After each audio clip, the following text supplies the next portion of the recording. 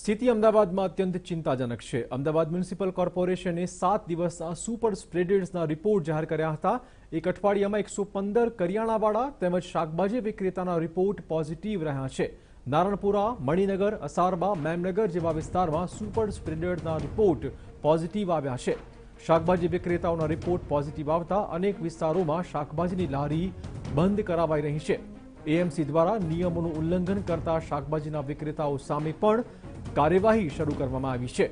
તો super spreader જે વ્યક્તિઓ છે, જે ક્લસ્ટર છે, ત્યાંથી જ વધુ કેસ સામે આવી રહ્યા છે। ખાસ કરિયાણું વેચતા વેપારીઓ, અનાજના વેપારીઓ અને શાકભાજીની લારીવાળા વધુ કેસ પ્રસરાવી રહ્યા હોવાના સંકેત મળ્યા છે। આ મુદ્દે વધુ વાત કરવા જોડાશે અમારા સંવાદદાતા પ્રતિક જાદવ। પ્રતિક, જે રીતે અમદાવાદ શહેરમાં કેસ વધી રહ્યા છે, સુપર સ્પ્રેડર જે લોકો છે, ખાસ અનાજના વેપારીઓ છે, કરિયાણું વેચતા અન્ય વેપારીઓ છે, શાકભાજીની લારીવાળા છે, આ તમામ સામે હવે રણનીતિ કયા પ્રકારની હોઈ શકે છે?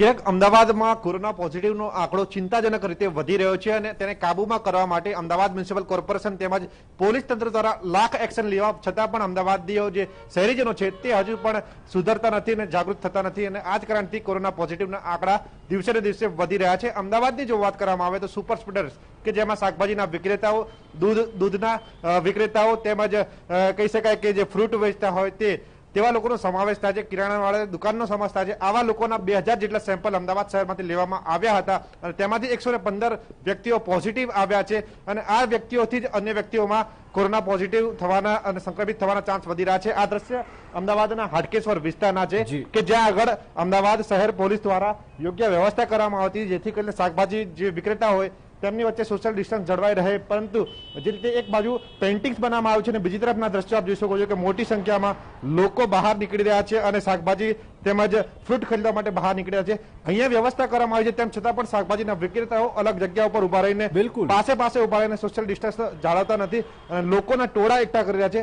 આવી જ રીતે સુપર સ્પ્રેડર્સમાંથી વાયરસનો ફેલાવો થવાની પૂરેપૂરી શક્યતા છે। અમદાવાદ પોલીસ દ્વારા પૂરેપૂરી તૈયારી બતાવવામાં આવી છે કે આ વાયરસનો ફેલાવો થતા અટકાવી શકાય અને તેના માટે તેમના દ્વારા પ્રયત્ન પણ કરવામાં આવી રહ્યો છે, પરંતુ સ્વયં શહેરીજનો તેમજ શાકભાજીના વિક્રેતાઓ છે તેમાં જાગૃતિનો અભાવ પૂરેપૂરો જોવા મળી રહ્યો છે અને આ જ કારણથી જે શાકભાજીના વિક્રેતા તેમજ સુપર સ્પ્રેડર્સ છે તેમાંથી કોરોના વાયરસનો ફેલાવો થઈ રહ્યો છે। અમદાવાદની જો વાત કરવામાં આવે તો ચિરાગ, અમદાવાદમાં 2548નો આંકડો પહોંચી ગયો છે પોઝિટિવનો અને દિવસે ને દિવસે 100થી વધુ કેસો અમદાવાદ શહેરમાં વધી રહ્યા છે। ત્યારે અમદાવાદીઓને હવે જાગૃત થવાની જરૂર છે, બિનજરૂરી બહાર ન નીકળવું જોઈએ તેમજ સુપર સ્પ્રેડર્સ કે જેમાં શાકભાજીના વિક્રેતાઓ, ફ્રૂટના વિક્રેતાઓ, દૂધના વેપારીઓ તેમજ કરિયાણાના દુકાનદારોનો સમાવેશ થાય છે। આવા લોકોથી બિનજરૂરી સંપર્કમાં આવવાનું ટાળવું જોઈએ અને જો બહાર જવાનું થાય તો યોગ્ય પ્રિકોશન લઈને જ બહાર જવું જોઈએ જેથી કરીને અમદાવાદ શહેરમાં જે કેસો વધી રહ્યા છે તેના ઉપર નિયંત્રણ લઈ શકાય અને અમદાવાદ મ્યુનિસિપલ કોર્પોરેશન અને પોલીસ દ્વારા જે કામગીરી કરવામાં આવે છે તેમાં પૂરેપૂરો સહયોગ પણ આપી શકાય। બિલકુલ, ધન્યવાદ પ્રતિક। તો આપે દ્રશ્યો જોયા હાટકેશ્વર વિસ્તારના, જ્યાં